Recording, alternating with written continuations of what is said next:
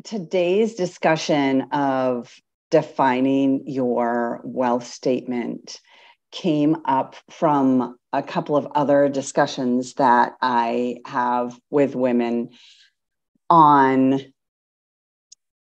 their thinking, let me just say lack thinking, because I don't know. I just don't know a better way to describe it. Lack, not enough. But it actually encompasses so much more of us and what our money story is, because we each have a money story. And in fact, I really like calling it a money story because it is just that. It is a story that I told myself or that I saw in my parents or in other people that were around me. It was a belief that I had about my race or my gender that I took on as truth. And it's very different for even different family members. Every one of my family members, I have an older brother, an older sister, and a younger sister, and each one of us has a different money story. We all came from the same parents. We all had the same upbringing. We all lived in the same house, saw the same things, heard the same things, and we internalized them differently. That is a money story. And the only way to release that money story is to ask it some questions. Like, is this still true? Where did this come from? Does this have to be true for me right now? But if we don't pause and take a look at where these stories come from, we don't stand a chance of releasing them.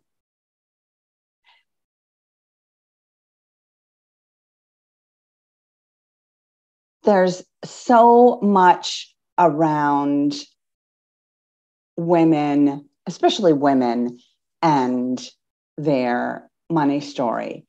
There's so much around us.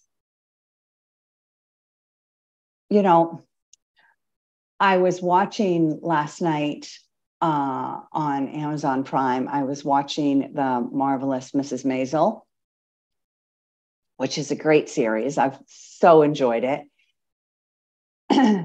But the interesting thing, even right from the first season, the very first program, it was her constantly comparing herself to an ideal.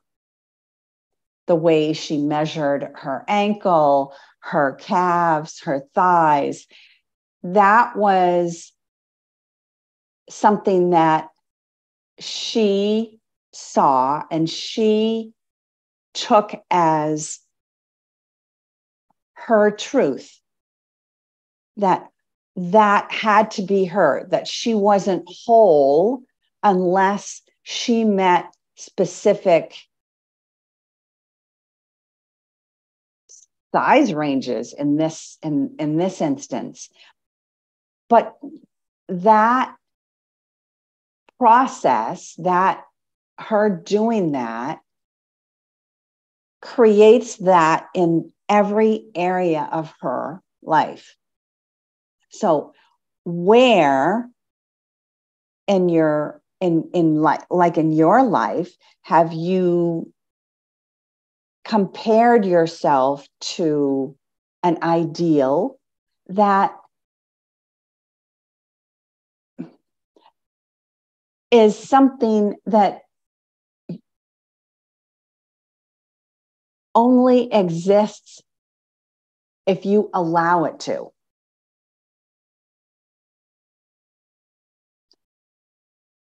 we don't,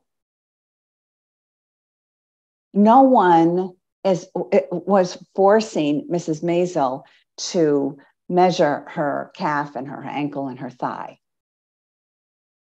She did that. So what are you doing? How can you take a look at your daily thoughts or how you go about life? How can you take a look at it and ask it questions of why am I even doing this way? What's my thought process behind doing this?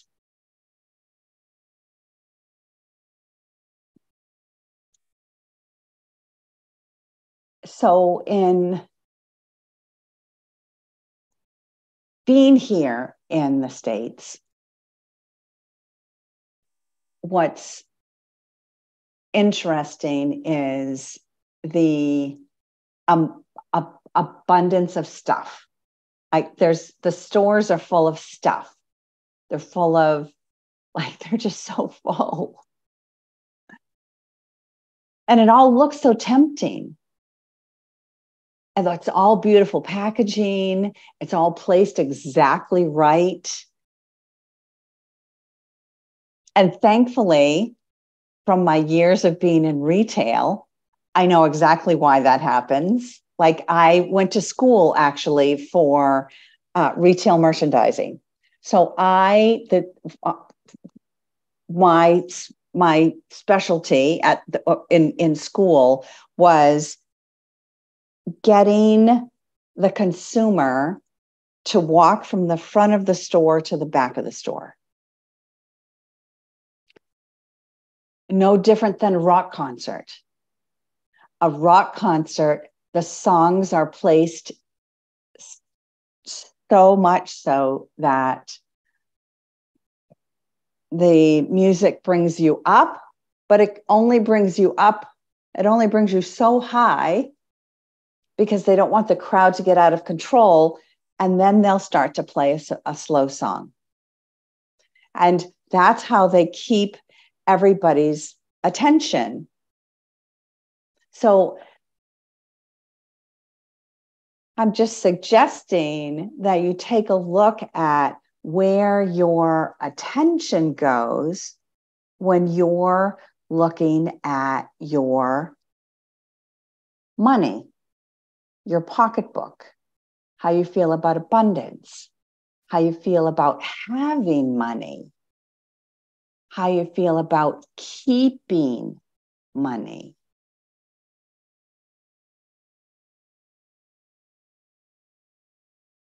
Because we can create that high for ourselves. We can, and you can look at it by your income too. When your income fluctuates or your monthly spending fluctuates, all of that roller coaster has an emotional component to it. So,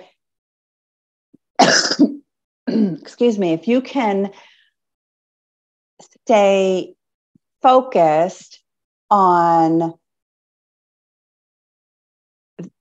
the high and who you are in that moment. Who are you being right then when that client pays you, when your bank account is full, when your savings account has hit a certain number?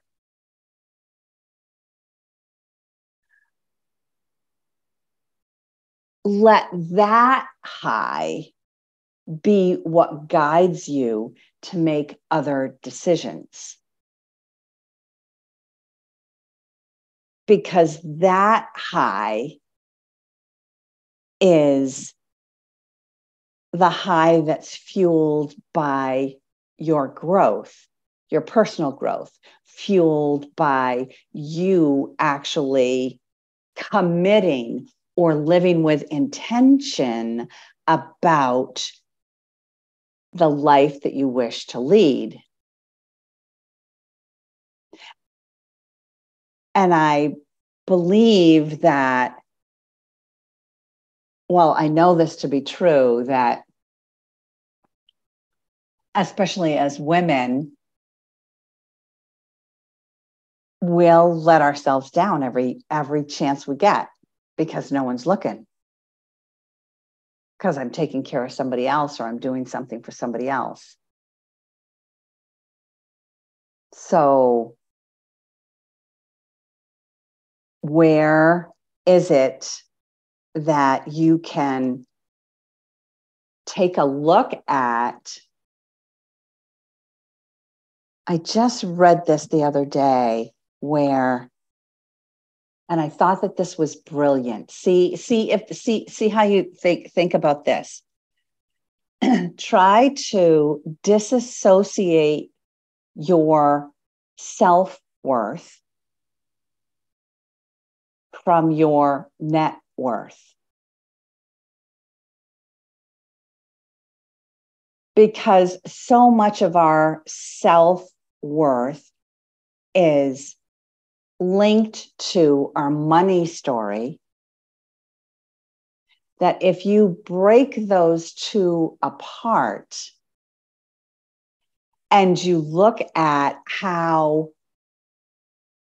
you deserve to be here, you deserve to take up space on the planet, you are here for a reason, you matter,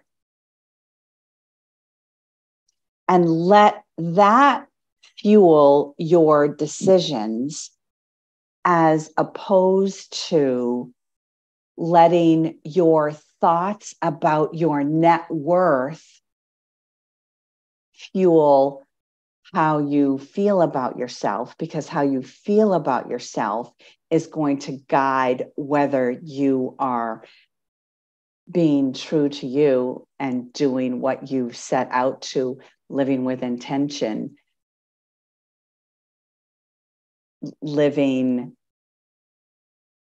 your dream that you have, or the path that you have envisioned for yourself. So where can you disassociate yourself from your self-worth, disassociate that from your net worth? Now, that doesn't mean that you're not going to pay attention to your net worth. It doesn't mean that you're not going to keep feeding that net worth. It means that the two are not linked together so that one can't move without the other. Because if you focus on your self-worth, your net worth will follow.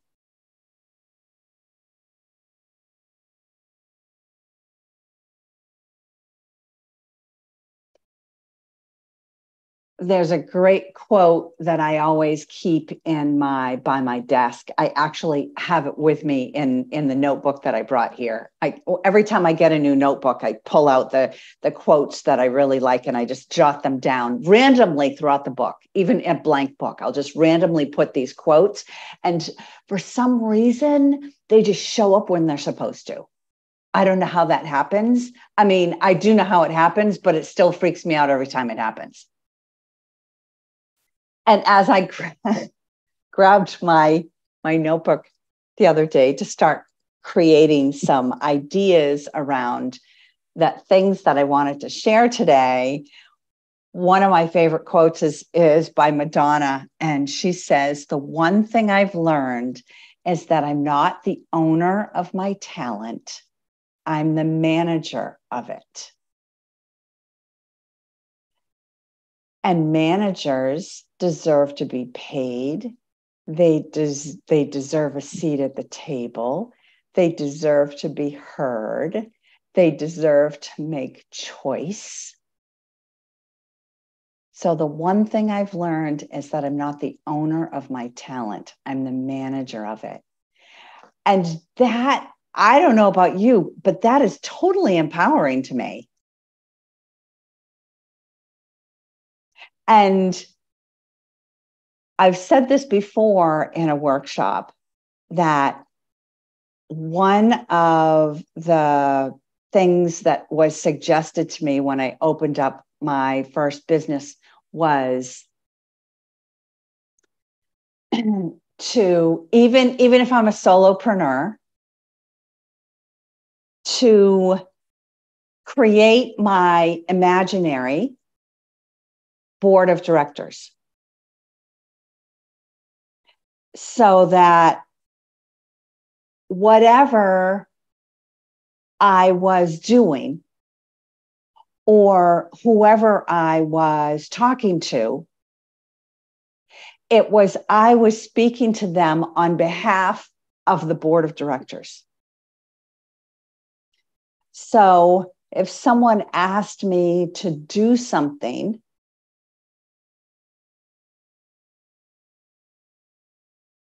it was either, I've did this so many times, it was either I have to check with my board. If you'll give me a few days, let me get back to you once I've checked with the board. Or I've said, that's not really a great financial decision for the business, not for me, for my business. So that as women, because we nurture so much, we don't always take that full circle and nurture ourselves, or look at receiving money as a way to nurture ourselves. Then if you add that third party in there, that's why I talk about creating your dream team so much. Because I often refer to them.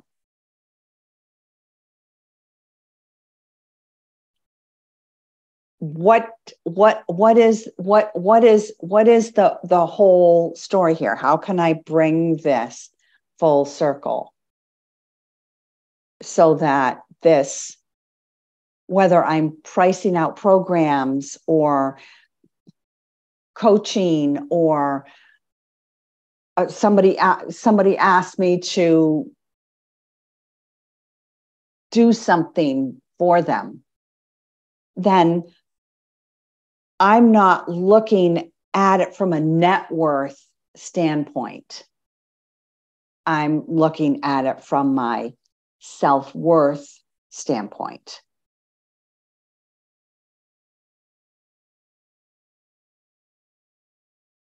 So the other, do you guys follow Magnolia, Joanne and Chip Gaines? Yeah. Don't follow them now, but watch them when they were free. Fix uppers. Yeah, I love those. Yeah, love it. Excuse me. In one of their Magnolia magazines, Chip had a quote that says this: people who hold fast to their non-negotiables erase the space between who they are and who they want to be. People who hold fast to their non-negotiables. So what are your non-negotiables? Where are your values, in other words? What do you value about your life? Erase the space between who they are and who they want to be. So where are the non-negotiables of your life?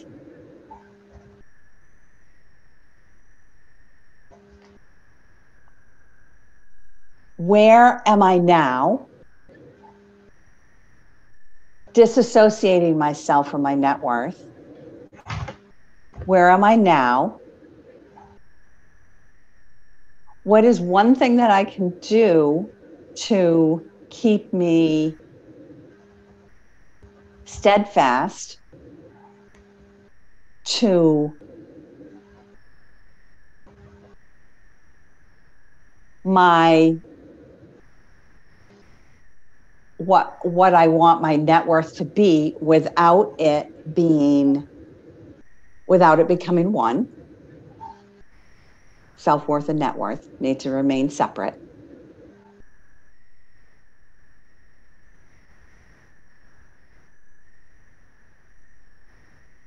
How can I create my net worth on autopilot? So how can I look at all that I do as a way to fuel or fund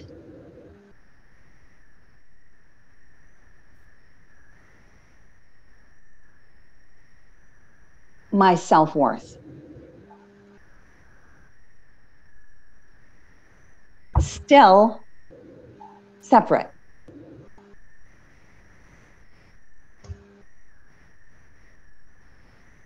So, excuse me, whatever that number is for you. And it has to be your number. There's so many lies out there. It makes me sick. There's so many lies out there about how much money you need in order to retire or how much money you need to live. That's like saying that everybody is a size 6. Yeah, agreed. I mean, that simply is not true. And there's so much stress and so much feeling of lack that we put on ourselves because of an article that we read about I read an article the other day that in order to retire in America, you had to have $4.25 million in the bank. And I thought, who are you talking to?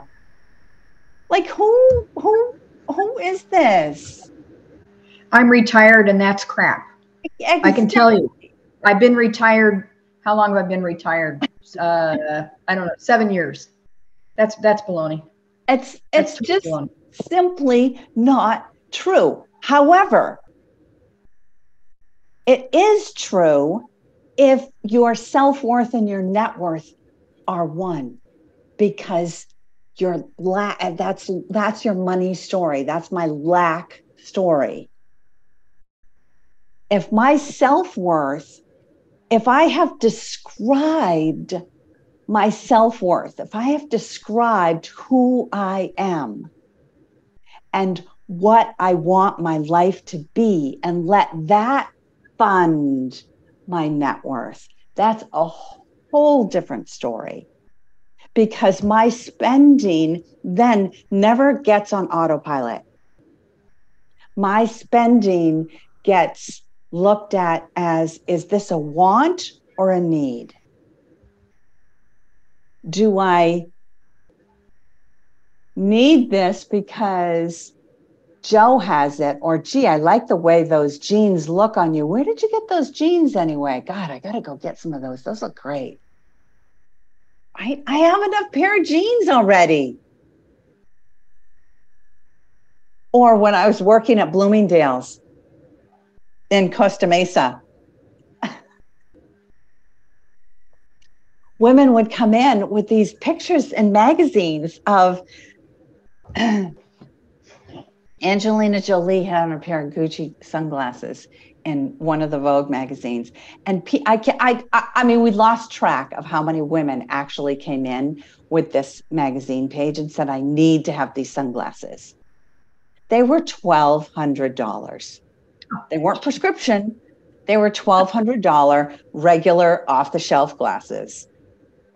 And that, and I got so incensed one day. This was when I knew it was time for me to get out of retail. I was so incensed one day that I told this woman that no pair of sunglasses was going to help her look like Angelina Jolie, because she was not. And she needed to come to grips with that. And I had to leave the floor because I was not supposed to say that, obviously, as one of the executive team members. That was something that I should not have said. So just watch where that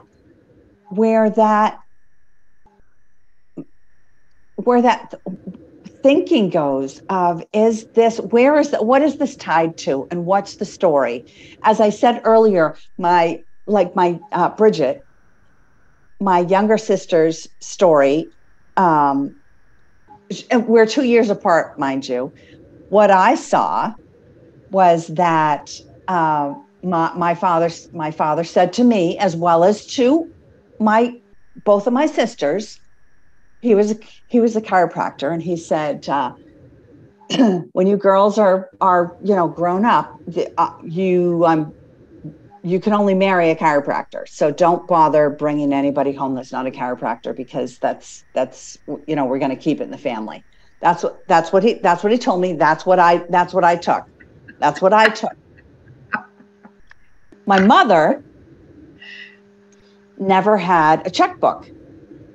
She was given an allowance, and that allowance was for groceries, dry cleaning, gas, whatever the kids needed for clothes. And if there was anything left over, which there wasn't, then she could buy herself a little something.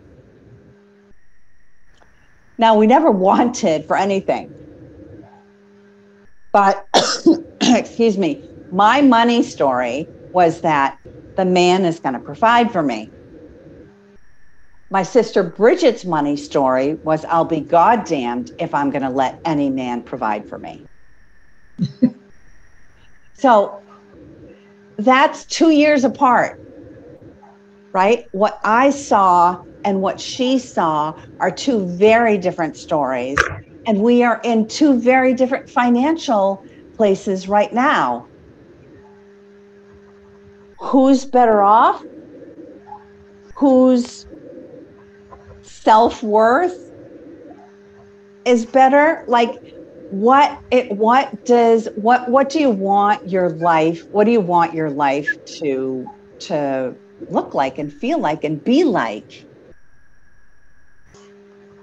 Because once we disassociate these two of the self-worth and the net worth, you coming from a place of self-worth and describing that story instead of the story about how you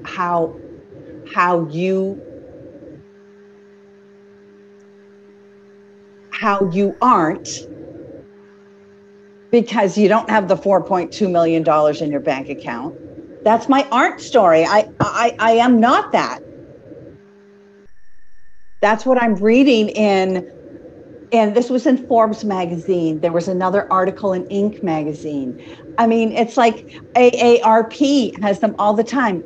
Although AARP, they said that you needed $1.75 million in the bank. And I thought, it is simply not true. It's just simply not true, right, Terry? Oh yeah. There's like 50 ways to skin a cat on that. I mean, my approach is I own my house outright, so I don't have a mortgage payment. And I have in the bank, I've probably got, I don't know, 20,000. in Merrill Lynch, I've probably got 160,000, something like that. But what I have that I live on are my pensions and my Social Security and my annuity, all that. And it's half of what I was making when I was working, but it works because I don't have a mortgage payment. I mean, that's one way to skin the cat. Right. Exactly. And what was your money story growing up? What did you see as truth? Money? Well, I'm more like your sister, okay? Because what I saw is women at the mercy of men because they didn't earn their own money. I did not like that. And yes. I was like your sister. I took secretarial classes in high school. And when I graduated from high school, I went to work and earned my own money from then on. And it was independent completely from my involvement with men. I had a really wonderful marriage to a great man till he died. I met him, he's a gas station attendant. At that time, I think I had just newly become an insurance underwriter, for an insurance company. And I loved him and he loved me, and it was wonderful. And, I kind of took care of him. Now he earned more money later when I had kids. He shouldered the burden when I had young kids. We traded off, for the rest of our life. And he was younger than me too. So there's not a lot of examples of that. Yeah. I just made it up as I went along. I'm 74, so I just kind of made it up as I went along. Yeah. It worked out great. Yeah. And Kimi, you have a totally different money story. Oh yeah, it's coming from a different culture, and so when you told me about separate from the way you feel about yourself, self-worth to net worth, right? Yeah. And I thought of this right now, Writers Guild, and then also actors are also protesting, right? Yeah. Now, one of the actresses says that, all the CEOs, they need to give up their salary and, give it to, just to share your wealth to the actresses and the writers. That will solve the problem. When you told me about separating, I thought of these narcissistic CEOs. They should actually connect the dots between self-worth and net worth, where you're not that worth, So I'm coming from the self-worth being, it's an Asian culture, especially female. I can't say, I can't stereotype all the Asian people, because Asia is a very complicated and plus very diverse in culture and religions. But I think my generation, women were taught, just like Mary, men are the breadwinner, mm-hmm. and then women are supposed to be staying home. And so but of course my mother was very independent. She earned her own money and stuff. So I'm watching her. So I never wanted to be that way now. But still have that sort of culture that I grew up in, where I don't worth that much of money. So maybe I have an opportunity to earn millions of dollars, for example.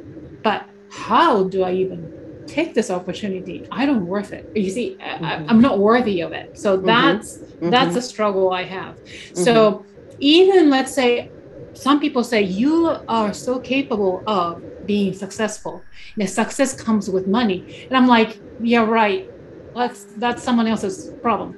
If I earn just enough money to get by, I call it a success. But some people say, no. You are more than capable of that. You can be, but I can't take it because it's just too much for me. I was never taught that way. So in that sense, the concept of money is very different. Now I am American citizen. I've lived in this country for more than half of my life, and I understand, how important it is to have assets,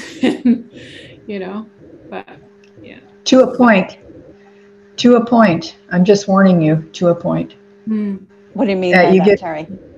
Well, I've seen people crash and burn from getting their life out of balance, and work owns them. I've seen that. Right. Exactly. And I think that is where, I'm constantly talking about the pause, Like where can you pause and redirect yourself? Like almost like give yourself a slap in the side of the head. Like what, wait a minute, what just happened? Or what, where did that thought come from? Or how come I'm doing this? Excuse me. There's one of the worksheets that I have 3 questions on it. What I wanted. So what's the life I want? What is it that I want? With clarity.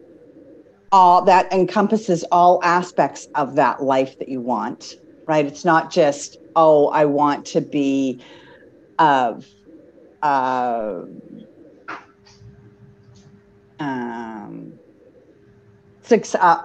Mary Foster's here. I'll say this. I want to be a successful real estate developer, for instance.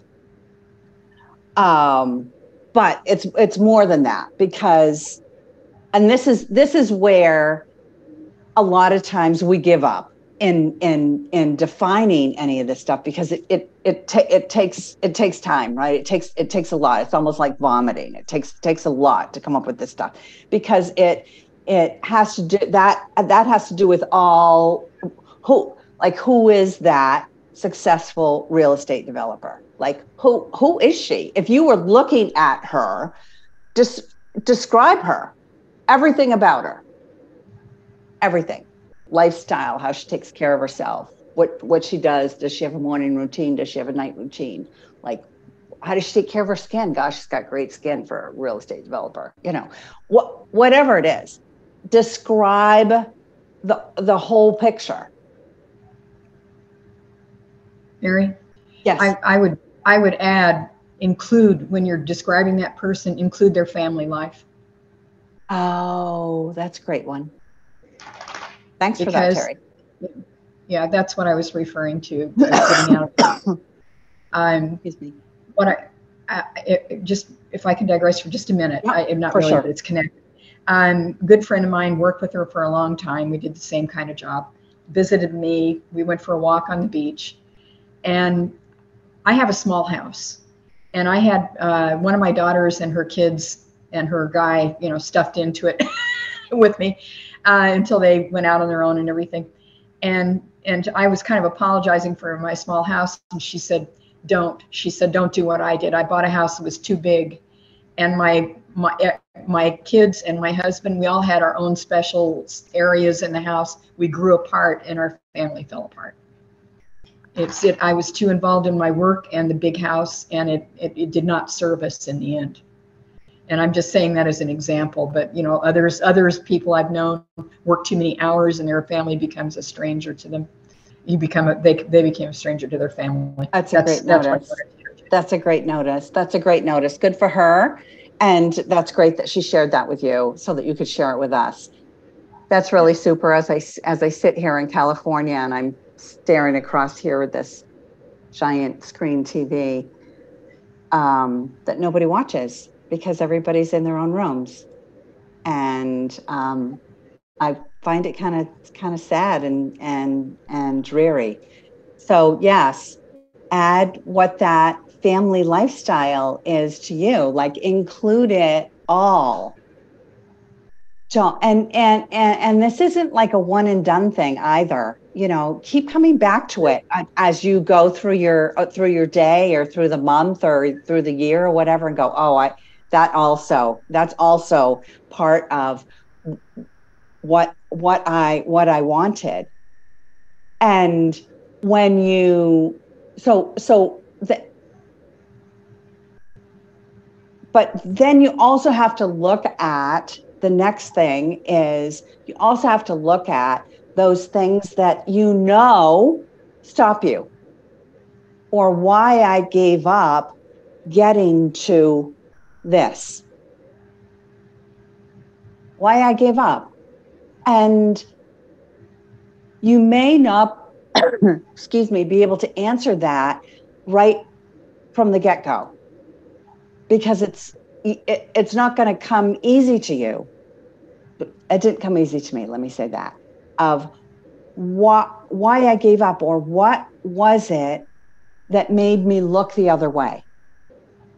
What was it that I got distracted on? What was it that pulled me away from this, what I wanted to step into? What was it that pulled me away? And but you got to describe that again. You've got to describe that again. And again, it's not one and done. It's not like you answer it and it's like, oh, okay, I wrote it down.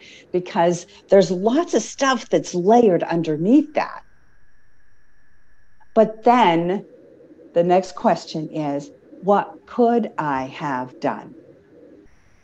If I saw this and my experience was this, what could I have done to make this more fluid? What could I have done to get to that path of what I wanted? Because we all have in us the resolve to get to where we ultimately want to be. But there's a lot of distractions along the way. We see 5,000 ads a day. 5,000 ads a day on a regular basis between billboards, radio, TV advertising, magazines, social media. 5,000 ads a day. We're distracted. Know that that's going to happen. Know that that's going to happen.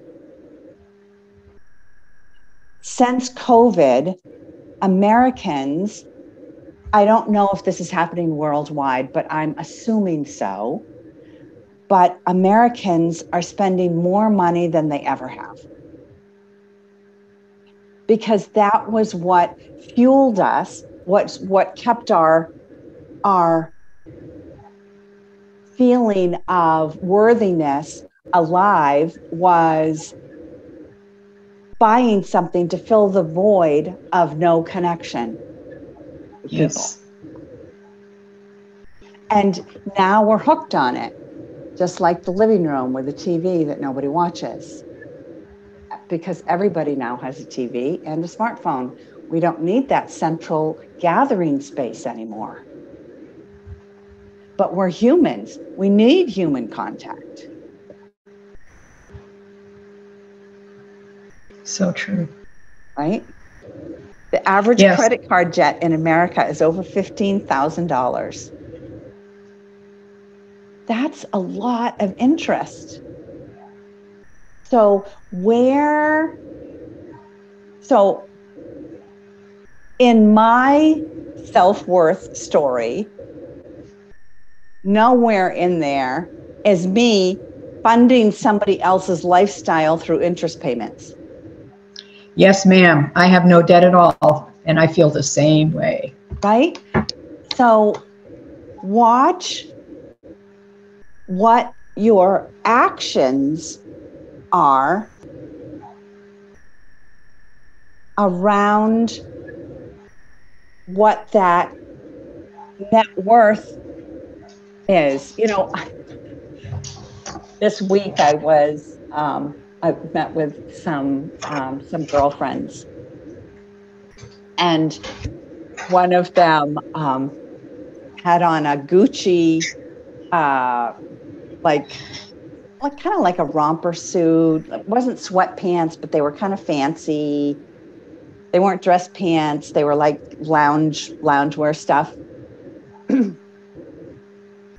And she had told me that it was Gucci. Otherwise, I wouldn't have known. And she said to me, I just thought that this was comical. I was telling the story last night to my sister. I just thought this was. I come out of the bedroom and we're at the beach, and so have my jeans on and a jean shirt. I had a white jeans and a jean shirt on. And she said, "Oh my God, Mary, you always look put together." And I chuckled to myself, after I said, "Oh, thank you."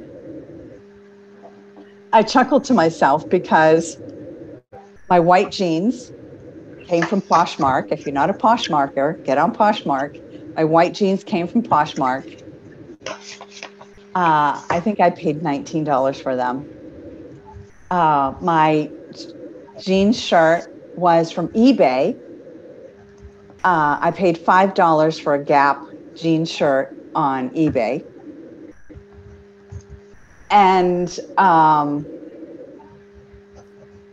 I had on a pair of sneakers that I bought in Poland that are a knockoff of Converse that in Poland I paid $19 for. Always look so put together. And, again, who are you? Like, what is your style? Stick to what your style is, not what the ads are dictating us to be. Like, where's that self-worth? Okay, bye, Terry. Thanks. Where's that self-worth of yours and not your net worth? Like these women that would come into Bloomingdale's and tell me that they needed to have these $1,200 pair of Gucci sunglasses because they were going to be the next Angelina Jolie. Like they weren't. It wasn't going to happen. They weren't going to be in the movies. They weren't going to marry Brad Pitt. I had to be the one to tell them that. Like Brad Pitt was not going to come knocking on the door because they had the sunglasses on. Bari Tessler from one of my favorite books about money is called The Art of Money. And it's Bari Tessler. She has a great website, BARITESSLER.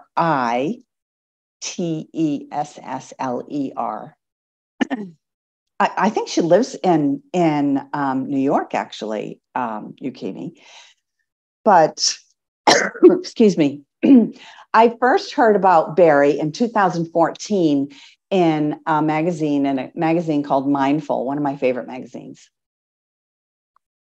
And the article was her describing her as a financial coach, telling people to do a roadmap.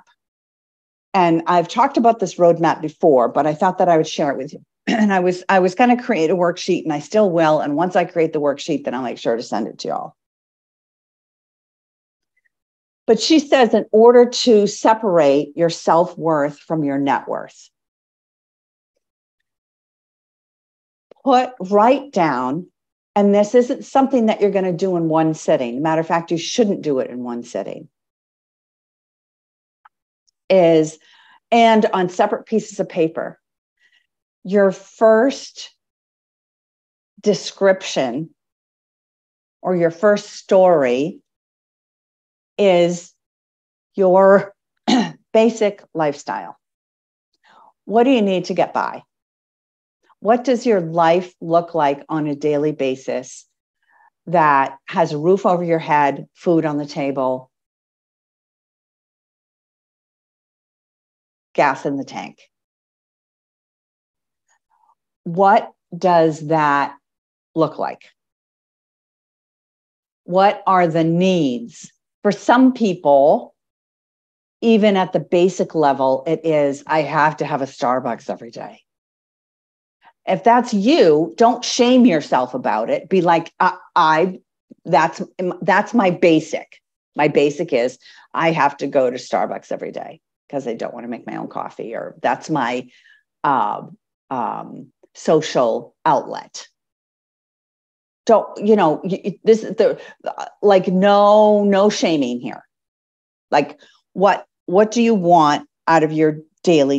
Do you want to be able to, is your basic level, I have to buy organic food. I have to shop at Trader Joe's. Like, write your basic, not what somebody else is telling you basic should be. What's your basic needs? Once you fully describe this, and I had written like pages. Once you, hang on, I got to plug in, otherwise I'm going to lose you. Then the next step, once you have that down, is to put dollar signs to it. what does everything about what you wrote above, what does everything cost? Truly. What does everything cost? Once you've got that one done, then take a look at what your life would look like if you up-leveled. What is it that you'd like to add into your life? Would you like to add in a monthly massage, a monthly manicure or pedicure? Would you like to add in vacation? Maybe the vacation is in your basic, but if a vacation was in your basic, then maybe this is, you want to take a month-long sabbatical. Like what would that up level be? You want a new couch, you want a new apartment. Like what would the up level be to your basic, ordinary lifestyle? And like, how does that fill you? How does that fill your soul up? How does that make you feel about yourself? When you've got and this isn't about working harder. This, this isn't about thinking, I gotta, I don't know how I'm going to do that. That doesn't serve any purpose here. This is just about what's the up level life. After that's done, again, price it out. What's the add-on to each one of those elements? So if I'm going to add on a monthly massage, that's going to cost me $100 plus maybe a $20 tip. I'm going to put in $120. I need $120 more. Or I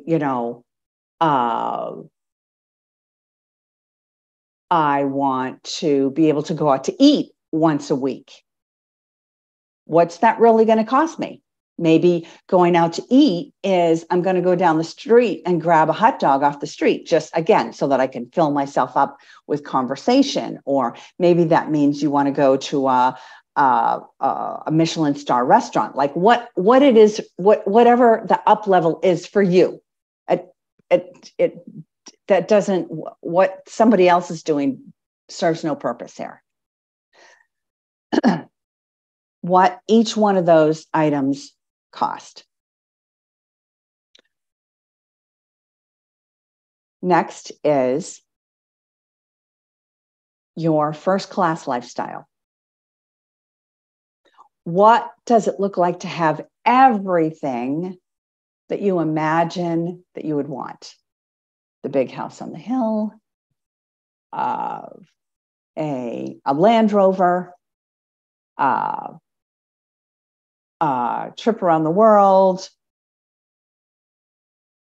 Like, what does that life look like to you?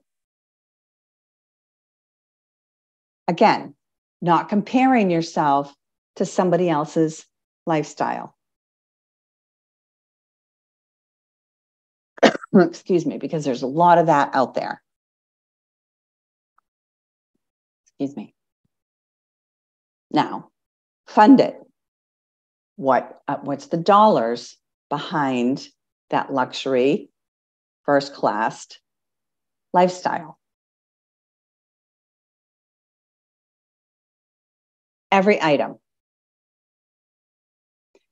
And calculate each one of those, work that out as to what that is on a monthly basis, the upgrade from your basic to your up level to your first class lifestyle. The interesting thing was that when I did this, as Bari talks about, that we this is why separating your self-worth from your net worth is so, so important, is that the difference between my basic and my up-level lifestyle was minuscule. I just was not focused on funding it because I was distracted by bright, shiny objects.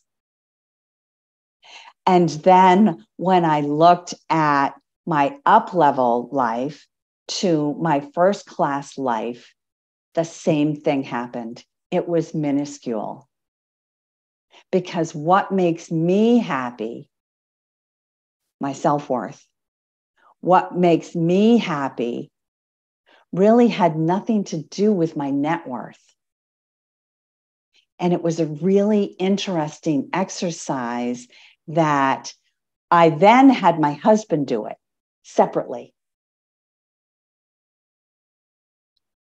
to see what, if we were at all parallel, if there were any, without, excuse me, without him seeing mine, like what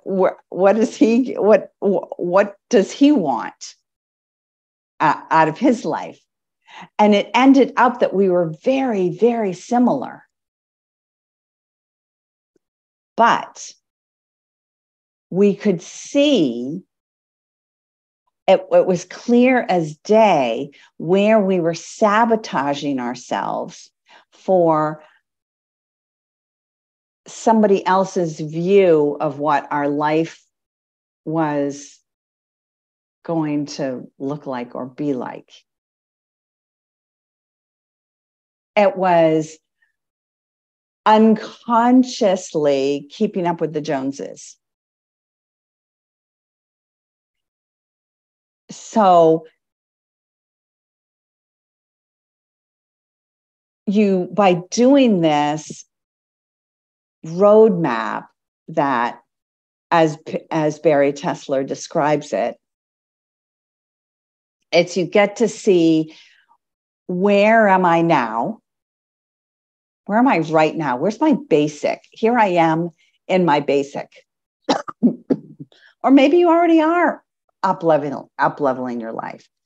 But if you are, then go back and talk about what your basic is. Like wherever you are on this picture, on the spectrum, to make sure that you are not tying your self-worth to your net worth. So where am I right now? What's one thing that I can do to get me to the up level? What's the one thing that I can do? How can I refocus my energy? How can I reach out to a past client that I haven't seen in a while? That maybe I always say, who do you know who? For instance, in you Kimi, who do you know who needs a piano teacher? Who do you know who needs is looking for a new home or wants to buy or sell a new home? Who do you know who? What's one thing that you can do? Change a spending habit. Let go of something. How will I know when I have up-leveled? Because if we don't pause and notice and celebrate, it just becomes another day. We never get to up-level our self-worth. So how will I know when I have gotten to that next step? And who am I in the picture? Because each time you step up, you actually have done something different. You have become someone different. There's something different about you that is allowing you to stay focused on up-leveling your life or in this instance, this discussion, your self-worth, helping you to define your money statement, your wealth statement. And those wealth statements are based around our values. What is it that you value about your life now? What do you believe? Is there a belief around how your values will change when you up-level your life?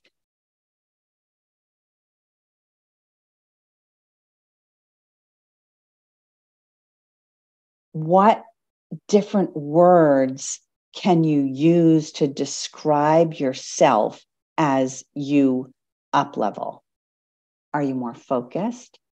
Maybe you're more passionate. I know that what's happening with me is that I'm releasing so much of the stuff that I didn't want to do in my business that I feel like I'm about to explode. I think that's what's happening with you, Yukimi. I've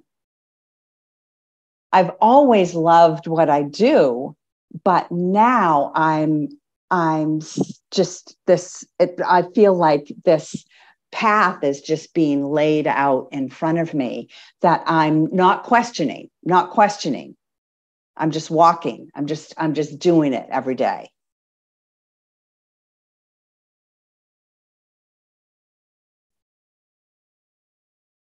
So how Bari Tessler describes money mapping is taking a look at, a lot of times we look at our net worth as a feeling of security. And that in actuality, that feeling of security can only come from our self-worth.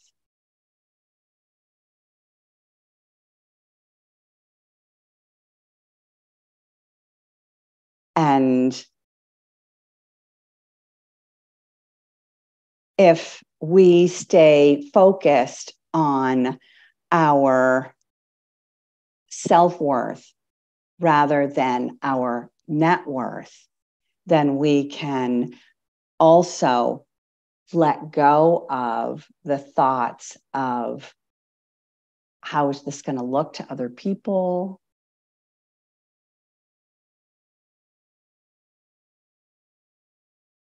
Does my net worth help me to compensate for some other lacks in my life? And if so, where do I believe those lacks are? And ask yourself where that story is coming from. Because again, if we don't take a look at the abundance that we already have by our basic lifestyle, right now, my basic lifestyle, if we don't take a look and celebrate that as women, like I created that, I am that. And once you do this money map and see the small little tweaks only the small little tweaks that you have to make in order to up-level your life, it's freeing. Like you get excited about staying focused on what it is that you say that you want, like implementing a budget instead of flying by the seat of your pants. You are worthy of having a monthly budget. Dave Ramsey, the financial guru, has a wallet, if you will, where he says to, when you get your paycheck or retirement or whatever it is where your money is coming in from clients, from your business, take out the cash to pay your regular bills and put them in envelopes. And so that you're never dipping into, you're not using your debit card. Oh, I'm just, yeah, sure. I'll just whip out my debit card. I'll just, just like there's an endless pocket of money there, which is self-sabotaging. But if you stay true to what your lifestyle is, and that you are continually paying yourself first by putting, no matter what amount it is, $2, $1, $5, $50, it doesn't matter. It is the process of you telling your mind, showing your mind that you are worthy of creating abundance by having your savings account, your emergency fund. One of the things that I've recently done because of Dave Ramsey is open up an Acorns account, where Acorns is linked to my bank account. And every time I buy something with my debit card, it up levels the purchase. And that money goes into an investment account. If it's 1 cent, 20 cents, 57 cents, it doesn't matter. It just goes in there. I don't even know that it's gone. By the end of the first month, I had $50 in there. And I thought, shit, I spent that much. Like, I spent enough for that to happen. I was like, damn it. And it made me review actually my purchases for the month to see where I self-sabotaged myself and got derailed. So what is it that you can do to help define your wealth statement? Making sure that your wealth statement is not tied to your net worth, but that is certainly part of it, right? Because if you're being true to who you are, if you're being true to, in Yukimi's case, being a piano teacher and having her brilliant podcast, and then allowing sponsors to become part of this journey because of her brilliant podcast and what she does, once she allows that to happen, because it's a process, we can't,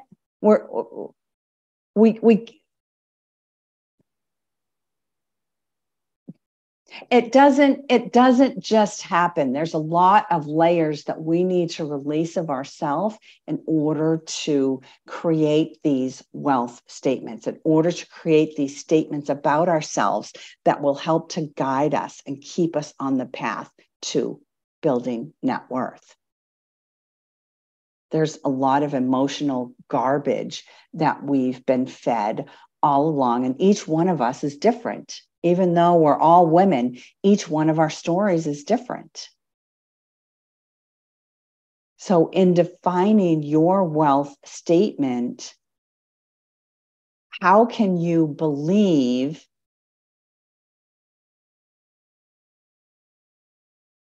how can you step into that image of what that first class life looks like and feels like and is like? Because that person that is living your description of that first class or luxury lifestyle is doing something different.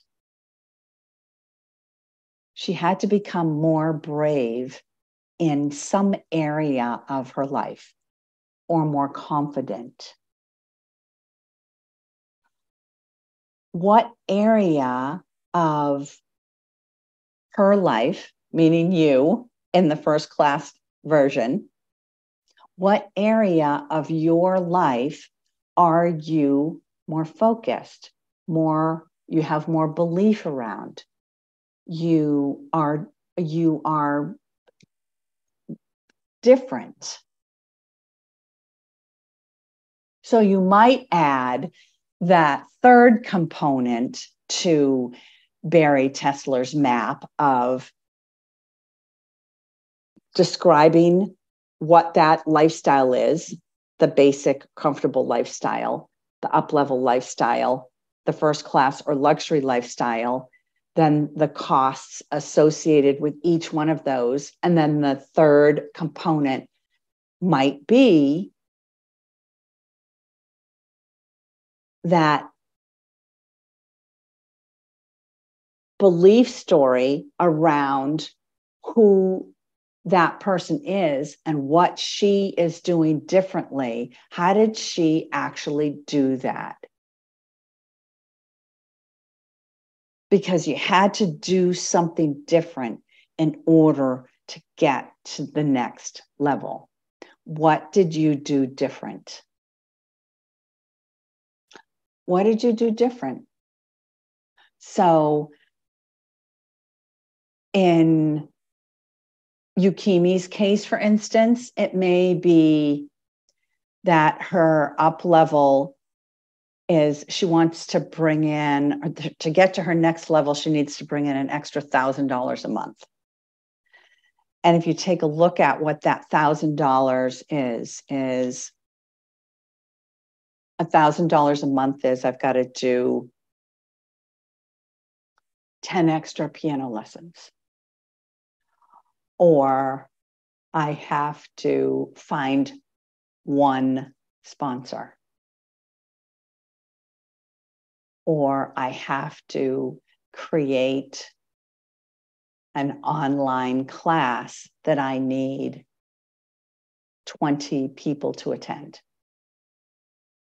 And when you begin to, what happens when you begin to break it down like that is that you look at that, sometimes it's almost laughable, because you look at it and go, oh my gosh,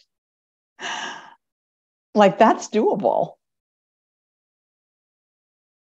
But I got to tell people. I got to actually, what do I have to do in order to tell people, right? When you look at it, it's, and breaking it down as to what's in my control. What do I have to do differently in order to up level? It's pretty freeing, because then all you have to do is do that. You don't have to think about it, right? I don't want any thinking.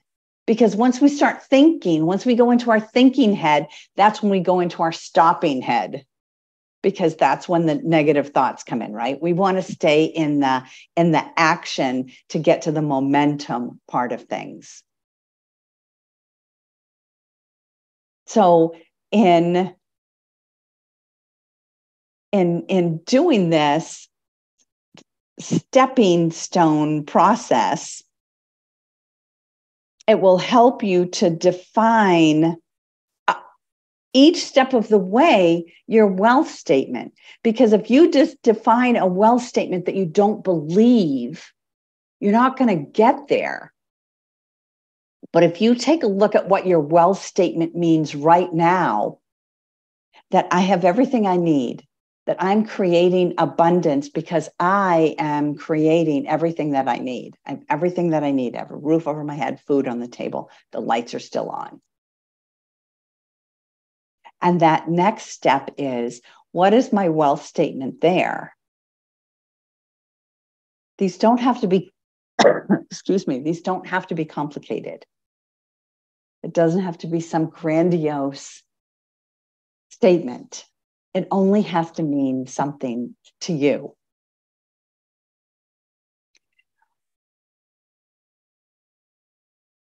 I'll leave you with this. One of my favorite quotes is by Coco Chanel. which I thought that this, for me, because I have on the last vision board that I made, I had this beautiful picture of palm trees, my favorite tree, palm trees blowing in the wind with a table that was beautifully, beautifully, casually set on the beach. And underneath that, I had cut out a word out of a magazine that said luxury lifestyle. And that word luxury has always kind of sent a chill down my spine, not in a positive way. I worked in luxury retail all my life, and a lot of the people that I dealt with were just not pleasant. So I had this love-hate relationship with the word luxury until I read this quote. Luxury is the freedom to refuse to live by habit. Is that awesome? Luxury is the freedom to refuse to live by habit. What habits are stopping you? 70% of our day is run by habitual things that we do. What is it that you're doing every day that is keeping you from living a luxurious lifestyle? And how can you pause and notice it and be conscious about the decisions and the choices that you're making every day and every moment?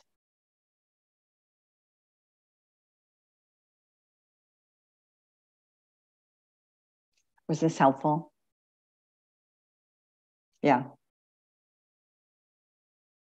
I think our money stories are so important, not only to our everyday life, but in order to build our businesses. That these belief statements that we have around self-worth and net worth, we see other people in social media. We think that all of a sudden they flipped a switch and they, they're so successful, when we don't get to see the journey, we don't get to see the backstory, we don't get to see the failures, the struggles, the obstacles.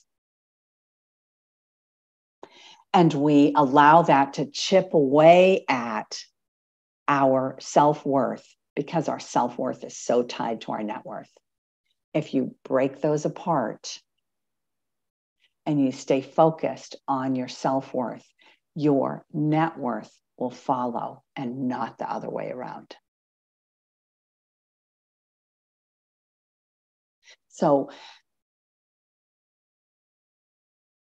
try this Bari Tessler roadmap. It was eye-opening for me. It allowed me to create a life and a business that's able to fund the life that I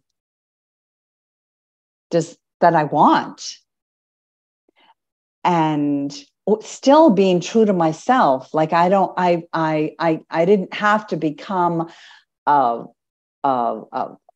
liar, a cheat, or a thief. Like all I had to do was show up as me. And I still get to evolve, because once I get to one of these levels, then I can see that, oh, wow. And now if I let go of this stuff, I can even find more joy in what I do and serve more people and create more abundance in all areas. But I had to break that, looking at what other people had or what other people were doing or what other people, and I had to stay focused on what spoke to my soul, my spirit, and define that for me, and not for someone else.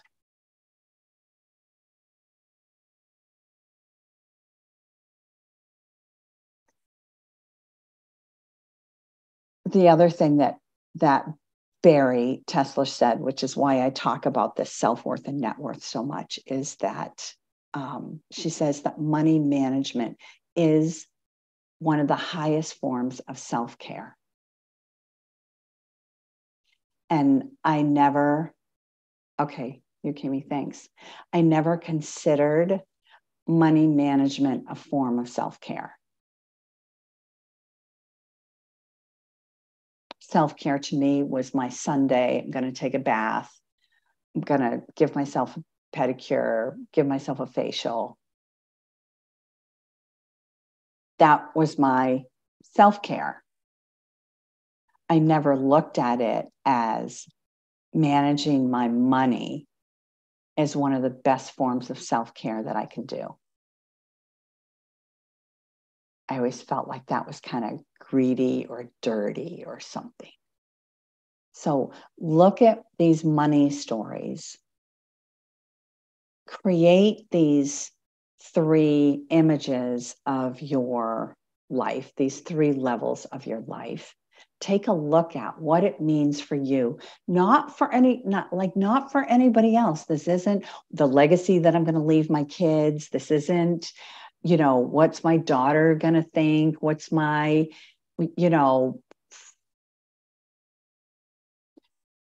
this is the money, the levels that you have for your life. And it will help you define where your non-negotiables are. It will help you to create and define your wealth statements as you go and grow, so that you can refuse to live by habit. And you can create new healthy boundaries to